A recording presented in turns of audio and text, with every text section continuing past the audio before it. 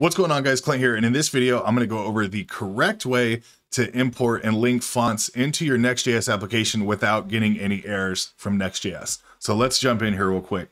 So what you'll see here, I already created the basic create next app here, and what I want to do first is go over to Google. Let's go to fonts.google.com, and this is going to be how we're going to import or link a font in Next.js.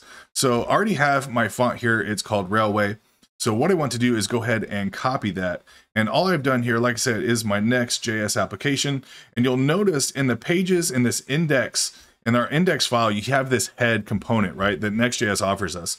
So you may think that you can just go ahead and just paste everything in here and that everything will work fine. And it will work. However, you're going to get some errors here. So let's go ahead and add in our font here and our styling here. So our global here, it's already set to Apple system.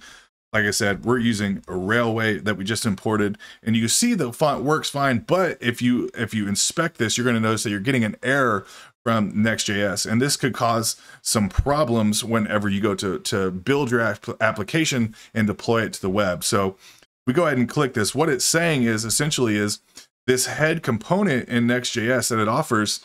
It's good for changing small metadata as well as the page title that you would see here at the top, but it does not want you to link style sheets or anything else that you would use site-wide. So what we have to do, actually, what it tells us here is to go into our pages folder and create a new page with an underscore document.js, okay?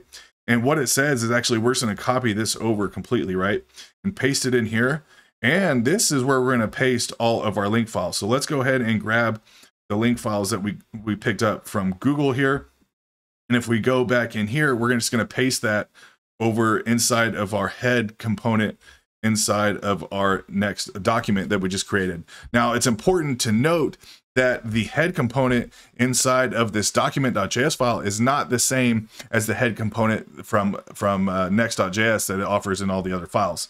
So now you see we don't have anything in the index head, and then in the document.js head is where we have our imported styles.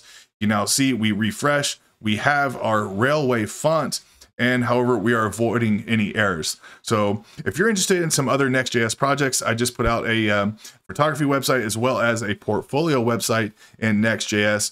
So click somewhere here and to check out any of those videos. Smash the like button, subscribe to the channel. I'll see you on the next one.